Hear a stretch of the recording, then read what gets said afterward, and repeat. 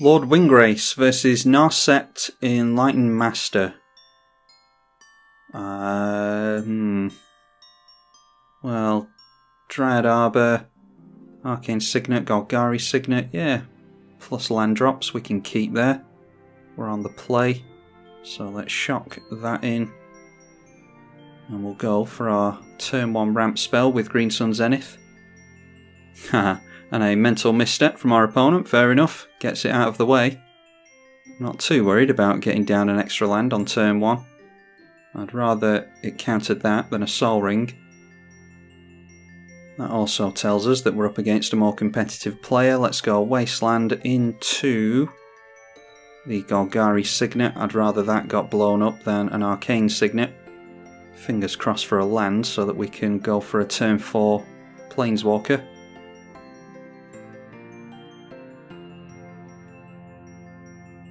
And speaking of Sol Ring, there comes one from our opponent. We get into a land though. Yeah, I think it's just a case of trying to race our opponent, isn't it? Let's go like that.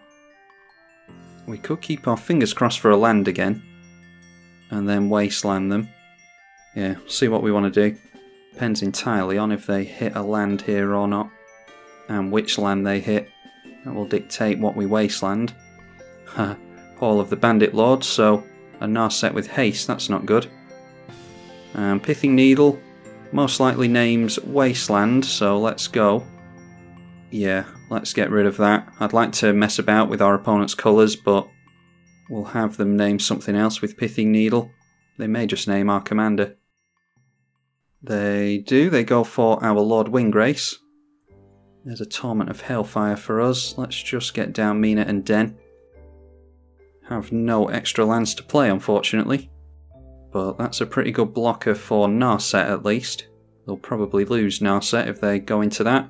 And there's a Force of Will. Don't mind them countering that either.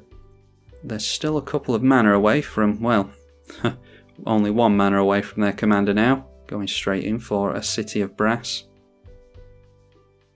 And into a Chandra. This is quite the hand our opponent's got. They've got 2 free counter spells, a haste enabler, all the colours they need, fast mana, a way of turning off our commander. Yeah, they've done really well here, but we've just drawn into Ramunap. So we can screw up their colours. Yeah, I think we just have to get rid of City of Brass, force them to tick down the Chandra, and that'll give us a little bit of time to go for Lord Windgrace. It's the only thing we can do this turn anyway, so we might as well cast the Ramunap. Any more free counter magic? Pact of Negation maybe? No, they do not have that seemingly. So we go Wasteland, and we really are just forcing our opponent to answer the Ramunap at this point. But of course they either had a land already, or they just ripped into one off the top. One more, and they'll be able to get their commander down. Oh, of course, they can have mana with this, can't they? Well, it doesn't come down with haste, at least. Yeah, we just haven't drawn into the lands, have we? Let's go Wasteland again. And we'll play the Gitrog monster so that at least our opponent has to swing into a Death Toucher. Yeah, completely forgot about the fact that our opponent can add mana with Chandra, and they did have a Pact of Negation. Oh god. I mean, I hate playing against Narset anyway because it's such a pain to play against and all this free spells all over the place, but the fact that they've had such a great hand and drawn such good cards. Yeah, anyway, it happens. That's actually really funny that we predicted Pact of Negation there. So, not going in with the Ramunap. They may well just go for Chandra's Limit Break at this point. They get an emblem whenever you cast a spell. It's 5 damage to any target. Does Narset cast? Yeah, you may cast non-creature cards. We know they've got plenty of counter magic, so they may well just rip into a bunch of counters with Narset. got one card left in hand now, and it was a land. They've ripped a lot of those off the top, unlike us. And now going in for the damage. Going to put a stop on the upkeep for the Vampiric Tutor. Now let's see what they got into. Is it the Exile Zone? There's a Dak Fade and a Flusterstorm. Oh, and a Braid, a Karn Liberated. Wow. Yeah, some games you are just not destined to win, and this is one of them. So I think it's safe to say that we've lost this one, and I think it's safe to scoop as well. Let's just see what our opponent goes for with Karn out of morbid curiosity. They go after our coloured mana, and there we go, we are left with only 2 lands in play. And they didn't cast the Dak Faden. Why didn't they go for that? Or is that exiled? Oh, this must be exiled with Force of Will. And then Flusterstorm, I don't know why is exiled, but anyway, they didn't get exiled with the Narset. So that's why our opponent didn't go for that. Anyway, we have certainly lost this one. So it's a good game to our opponent. And hopefully we have better luck in the next one. I think this game was fast enough that we can get another game in. Alright, let's try again and hope that we don't run up against a God hand. We're up against a control player again. Or what I imagine is a control deck. Kykar, Wind's Fury. And we have... we can go for a green source there. And drop Exploration and hope for another land.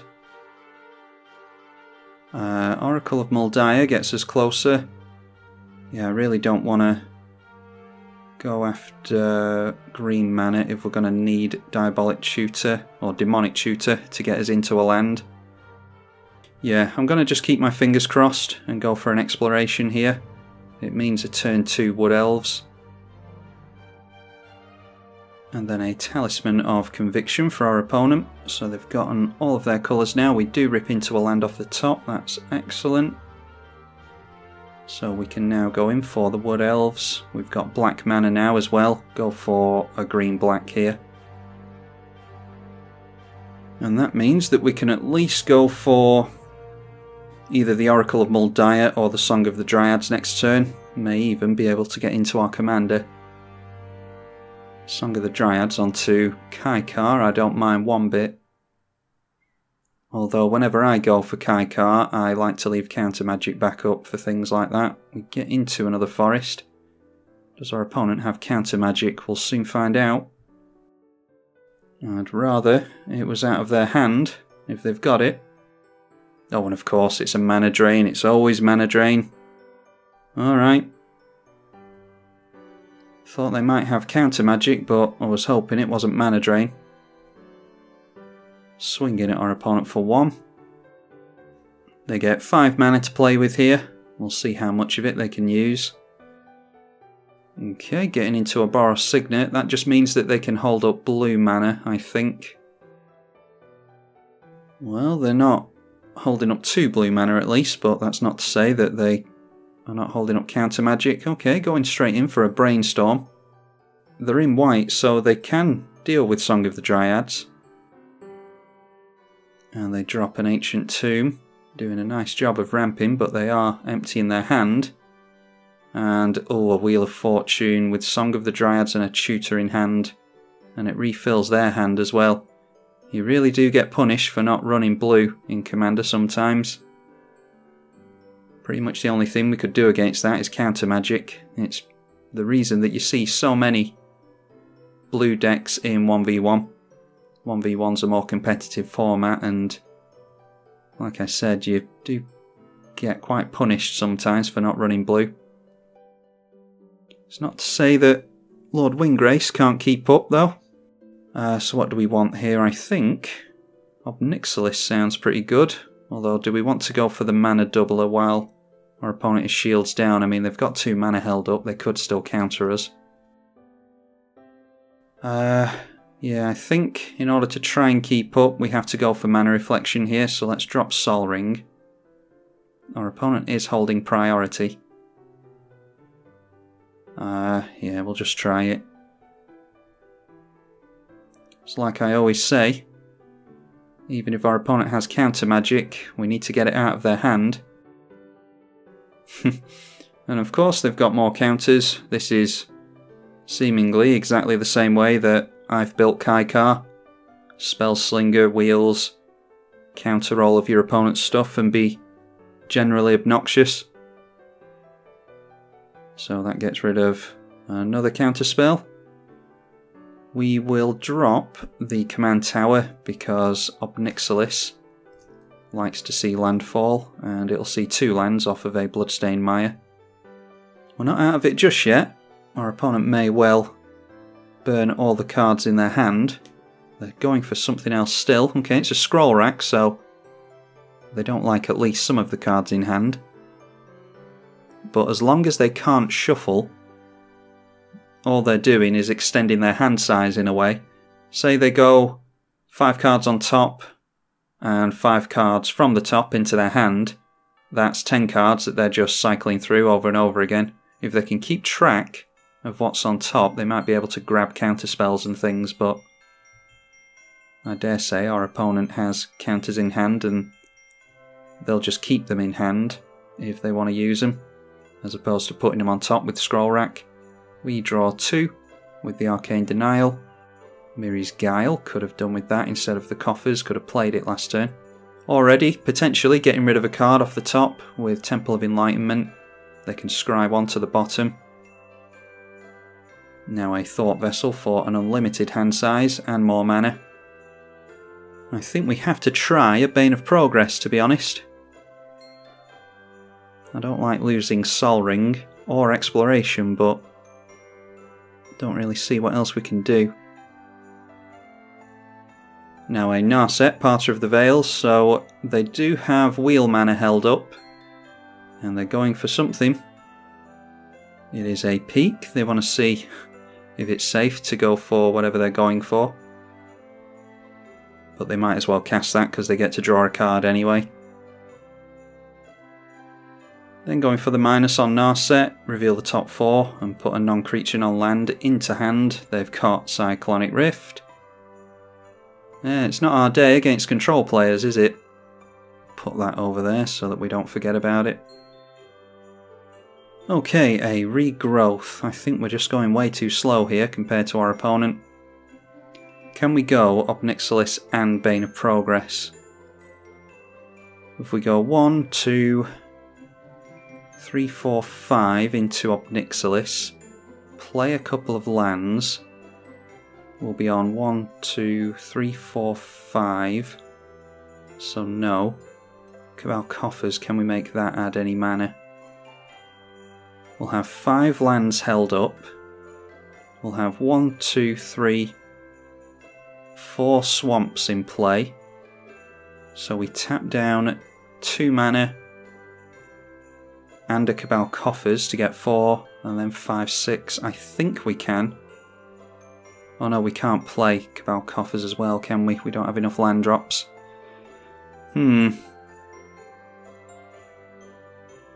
Alright, if we go like that, we can reanimate some lands, can't we? So let's play a land, play a land. We'll sack both of these.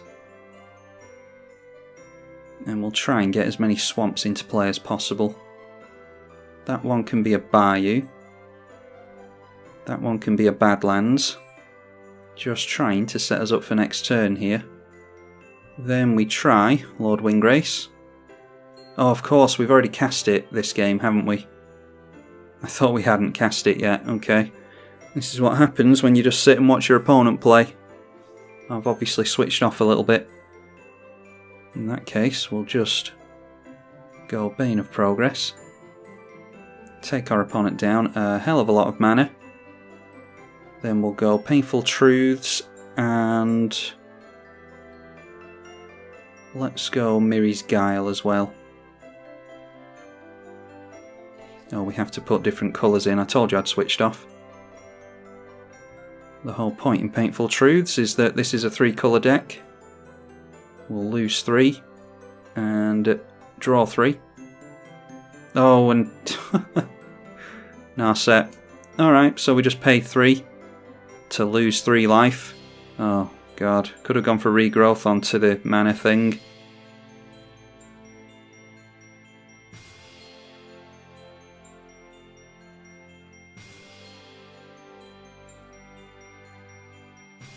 We got the Bane of Progress through at least, but I'm just proving here that I've switched off a little bit against the control player. They've only got 4 pieces of coloured mana, which might bottleneck them nicely.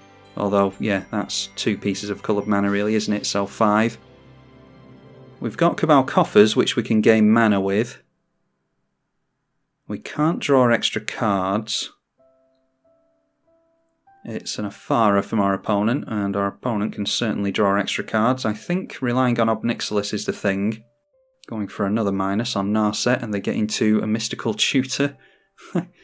Yeah, getting into Cyclonic Rift, Mystical Tutor. A bunch of Mana Rocks, Counter Magic, Wheels. I mean, the fact that I played that last turn very poorly didn't exactly help, but... Okay, not going in with the Spirits, curiously. They obviously want the mana from that. I'm hoping our opponent isn't just toying around. Although it would be really good if we could punish them for doing that. Okay, just passing the turn with mana held up. We'll have a look at the top 3 and see if we like anything. An Urborg with Cabal Coffers would be good, but it would keep our opponent from putting life into Ancient Tomb. Okay, Eternal Witness, Amulet of Vigour. I think just Eternal Witness there. Let's go Amulet of Vigour, Gruul's Signet, and the E-Witness. Then we'll see if we can stick Obnixilis. 5 cards in our opponent's hand. They do allow us to have it. We'll go Cabal Coffers. Our opponent's going to lose 3. We could have had them lose a hell of a lot of life last turn. Had I have remembered about Lord Windgrace, I might have done things differently. In fact, I probably would have done. I probably would have gone for the Obnixilis play before dropping those lands. Could have piled a lot of damage onto our opponent. Then if we tap 3 lands, we get 4 black, which is a regrowth into a Demonic Tutor. Or we can just try E-Witness here. Yeah, we'll just go for Eternal Witness. It costs more, and it's a body. That goes through. I'm not too sure if our opponent has counters or not. I think just going for the Demonic Tutor is the best thing, even though I don't really know what we want. And now that Obnixilis is in play, I think we're best trying to get down our commander next turn. Swinging at our opponent's head with the Bane of Progress, they probably just chump block. Our opponent does have a Rift in hand, don't forget. So even if we manage to survive, our opponent's going to be able to drag the game out for quite a while. I think we bounce back from a Rift better than they would from one though. Now it's Mystical Tutor. They know we have a Tutor in hand, so they may want to go for another one of their wheels, especially if they don't like the cards in hand. But that will get rid of Cyclonic Rift if they went for something like a Time Twister. It is a Time Spiral they went for. So what they might do is go for Cyclonic Rift at the end of our turn, bounce all our stuff back into hand, and then on their turn, shuffle it all away with Time Spiral. There is a Path to Exile onto the Obnixilis. So I don't think we were ever going to win this had I have played any better. Yeah, so they've got 3, 4, 5, 6, 7 for the Cyclonic Rift. Then they can get rid of our hand with a Time Spiral, and we won't draw any cards thanks to our dear friend Narset over here. Sacrificing Spirits for mana now. How much can they make off that? 4, 5, 6, 7. And then they've got 1, 2, 3, 4, 5, and 6. So they're probably just going for the Time Spiral now. So that bounces that stuff back into our hand. Pretty much the only thing we were making use of is the Mirri's Guile anyway. Then they've got 5 mana, sacrifice a spirit, and they go for the Time Spiral. Fun times to be had with one-sided wheels. And we drew into a Mana Crypt, which isn't the greatest. Our Lord Windgrace isn't anywhere near as good because we can't fetch anything out of the graveyard, and we can't discard a land and draw 2 thanks to Narset, so I'll give it another turn or 2, but I really don't see what we can do here. Now is there an orb to gain life? A preordained, scry 2 and draw. And there is that peak again. Okay, and now getting in for commander damage by the looks of it. I'm assuming that's what this is. Devouring Rage. They sacrificed a bunch of spirits. And that jumps up to a 27-3. And that's lethal commander damage. So thankfully, we didn't have to sit around for too much longer to wait for our opponent to eventually grind out a win. And there we are. Another good game to another control player. Yeah, I don't think we were ever winning that one, to be honest. Pretty embarrassing to go for that painful truths, even though we knew Narset was in play. As you can see, our opponent's going on for 5 minutes behind on the clock. But it's fair enough from our opponent. They had to think about what they were doing, so there's no ill will there. It's just that if I have to watch my opponent play a more solitaire control game, and I have to wait for them to actually take their turns, yeah, obviously my brain just kind of switched off a bit, as I've already been through.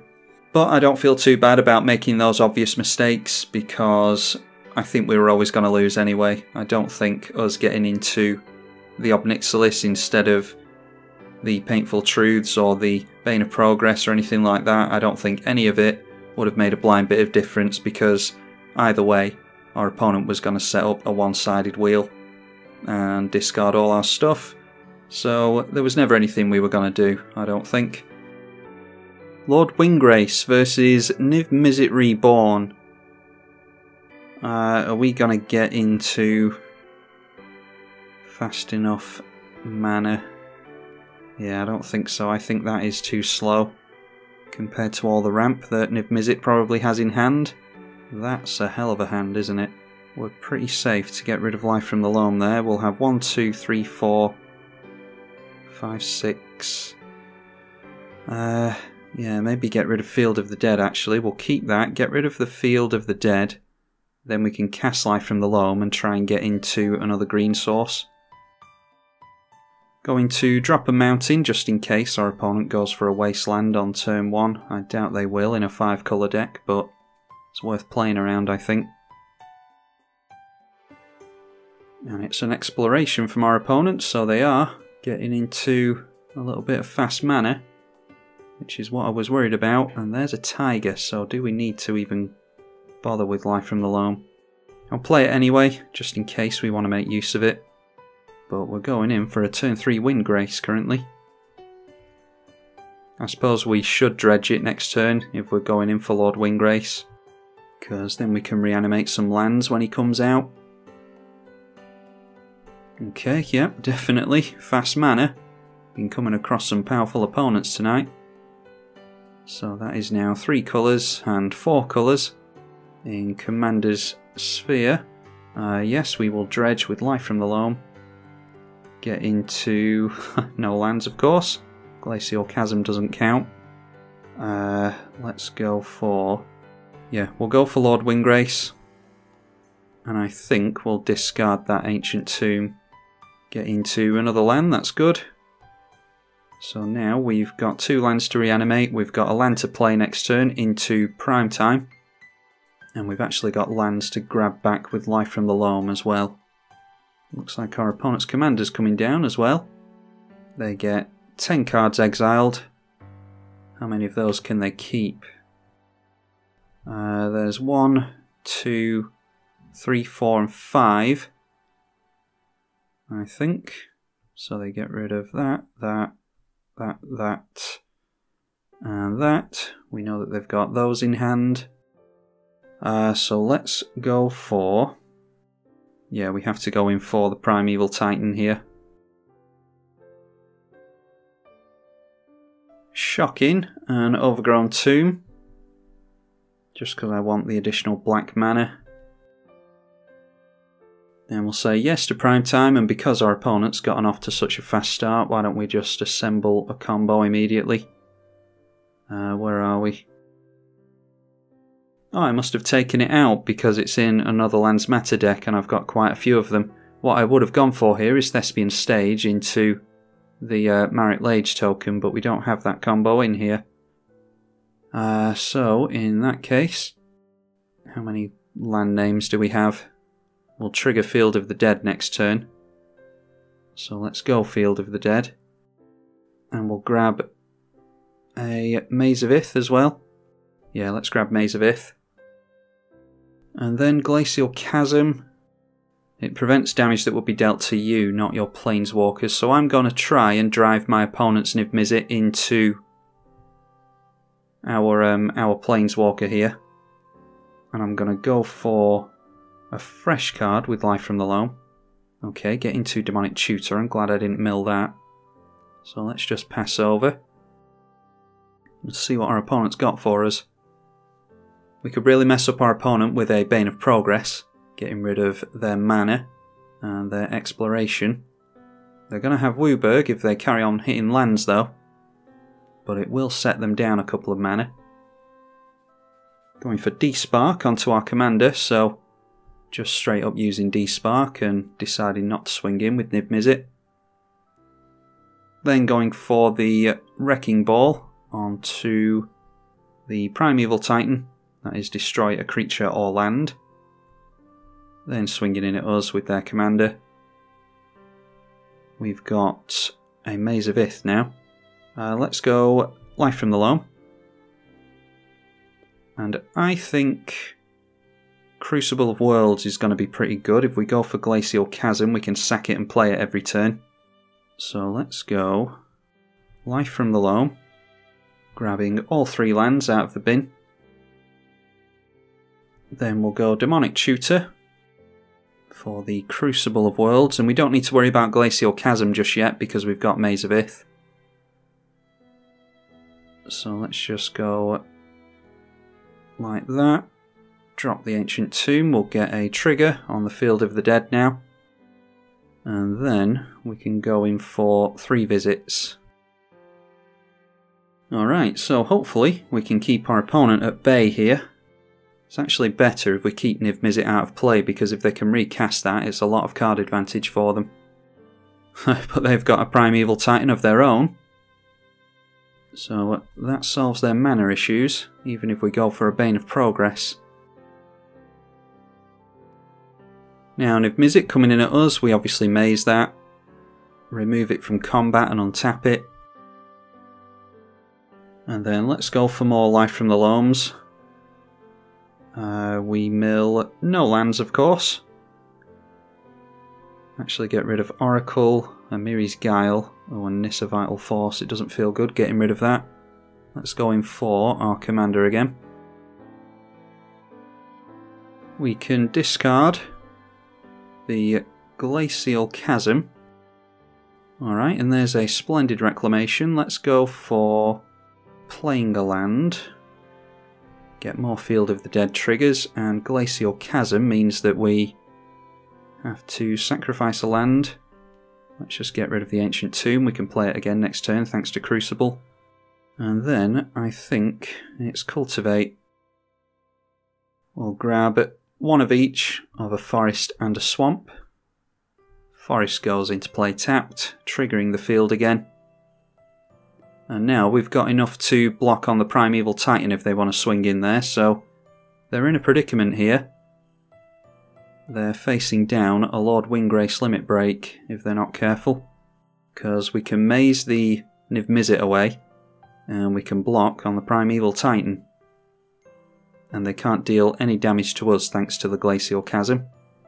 Okay, Demonic Tutor, they might want to exile our graveyard. We've still got Life from the Loam in hand, so we're not necessarily too worried about that. Now it is a Fractured Identity. Exile a target non-land permanent. Each player other than its controller creates a token copy of it. Alright, so they get... I don't know if that fizzles because the Lord Windgrace doesn't get exiled. Anyway, We'll soon find out. Yep, they do still get a token copy of that. They go for grabbing back a Marsh Flats, minusing down the Lord Windgrace and cracking that fetch immediately. Okay, and then coming in with the Primeval Titan, I will trade them here. We can trade on the zombies and still get rid of their Lord Windgrace, assuming that they don't have removal. If they want to use that on a token, then it's not the worst thing, although they have to tap that out for the Gateway Plaza. First thing, we could just... yeah, we can just take the hit from Mizzet, can't we? So we don't need to untap that and give them a blocker. Let's just gang up on the prime time. We do not take a hit for 6 from Mizzet, thanks to that Glacial Chasm. Now we need to decide if we want to take 2 life from this or not. We could just sacrifice it and replay it with Crucible, but we go down a land then. Although we do have Splendid Reclamation in hand. I am just going to pay the 2 life this one time, and then I'll probably sacrifice it next turn. Crop rotation is Vesuva onto Field of the Dead. Let's go after that Lord Windgrace first. Oh no! Forgot all about the can't attack clause. So perhaps should have sacrificed the Glacial Chasm if we want rid of Lord Windgrace. Ugh. Haven't played this deck in a while, and you've seen the ramifications of that here. How much is Lord Windgrace to get back out again? That is 9. We've got 4, 5, 6, 7, 8, 9. Let's go for an Ancient Tomb. Then we will discard the Swamp and draw Nature's Law. Yeah, we can go for Nature's Law and then hold up the crop rotation. If they swing in at Lord Windgrace with their Mizzet, I'm just going to take it, and then definitely going to remember to sacrifice the Glacial Chasm. They go for a plus on Lord Windgrace because that's all they can do. And they discard that they took at the beginning of the game. So we only know of Ojutai's Command and Fevered Visions. There's Kasali Pride Mage. So that can get rid of Crucible of Worlds. Luckily we've still got life from the loam. Multiple land drops a turn is what we need really. I mean, we can rely on Splendid Reclamation as well. And there is the Ojutai's Command. They've still got 4 cards in hand, one of which we know about. Followed by a Chromatic Lantern. And there is the Fevered Visions, so we can finally get rid of the Exile Zone. Or the Reveal Zone that was, wasn't it? And then Fevered Visions at the beginning of each player's end step. If that player is your opponent and has 4 or more cards in hand, it's 2 damage to that player. We definitely need to keep an eye on that. Let's go for getting rid... Might as well sacrifice the Glacial Chasm because we're going to sacrifice it anyway. And we'll grab Vesuva. Vesuva comes in as Field of the Dead. So we get some more zombie tokens. And we get into a Blood Crypt, which I think I will discard immediately. Okay, get into more mana. There's Mina and Den for multiple land drops a turn, so let's play the Mina and Den. Play a couple of fetches now. Okay, well it appears as though our opponent's just going AFK. It's been 2 or 3 minutes now.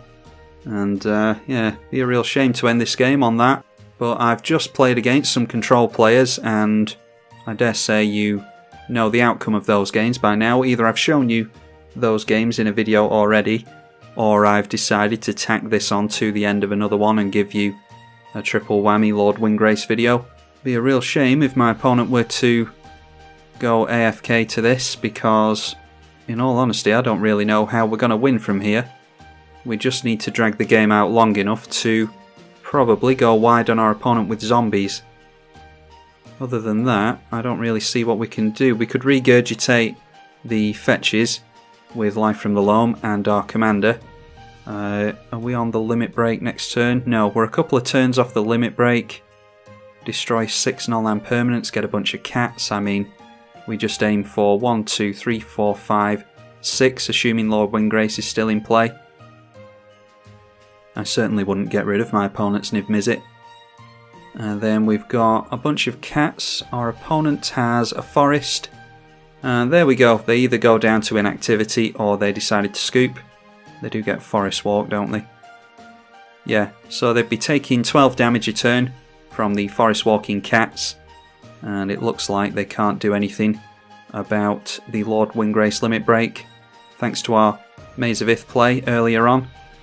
They can't get through with their commander. So, like I said, it's a shame to end it like that, but these things happen. And apparently our opponent didn't have anything in hand to deal with what we had going on. So hopefully you all enjoyed it. Be sure to leave a like and a comment if you want to help out the channel. And you can hit subscribe as well to keep up to date with all the latest videos. I'm tribalkai on the EDH channel. Thank you for watching.